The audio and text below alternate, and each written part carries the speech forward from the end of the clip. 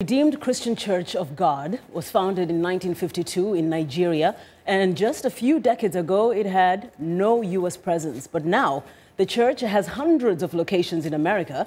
It hopes to use the explosive growth of African Christianity to re-evangelize Americans, 1 out of 5 who say they do not belong to any faith.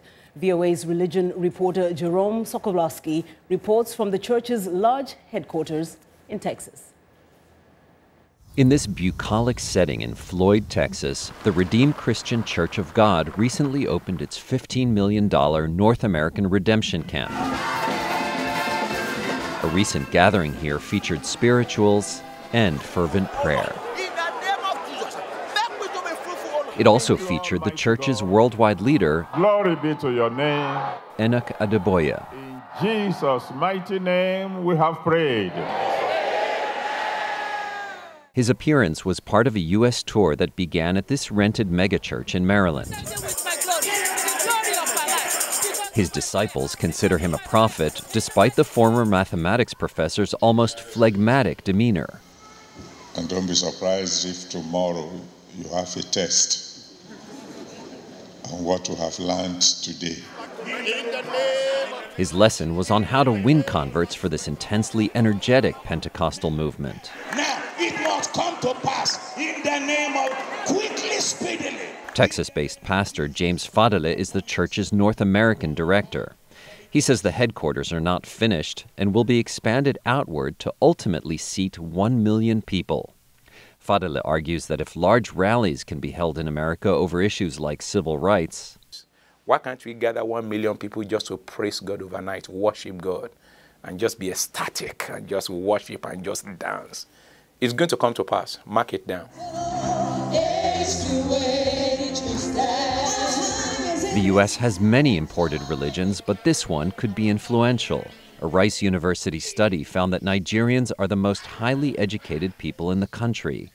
Fadele concedes there's a cultural obstacle. Right now, when I speak, people say I have an accent. Some other people that come to church say, you know what, we are still straining our ears to understand you. There are few non-Africans here and only a couple of whites.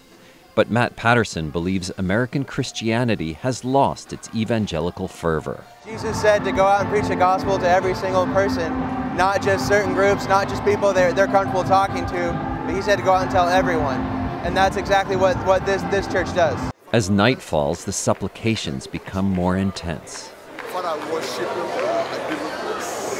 The West may have brought Christianity to Africa, but this African church believes it has a mission from God to re-Christianize societies that it believes have become too secular and godless.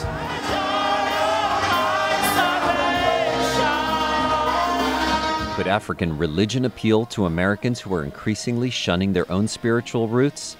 Nigerian-born religion professor Kola Abimbola says the church has huge prospects. Why? Because he says it takes the Christian belief in God and angels, and then they believe in evil forces which go beyond what is contained in the Bible. Abimbola, who is also a Yoruba priest, says traditional African religions view multiple sources of evil at work in everyday life. It definitely appeals to people who are not Nigerian, people who believe that religion might contribute an important role to navigating this complex terrain we call the world. Wave your handkerchiefs and make the devil mad. Making the devil mad makes these believers want to dance. But it's far from clear how many Americans will make a cultural shift and find meaning in this rapidly growing African style of Christianity. Jerome Socolovsky, VOA News, Floyd, Texas.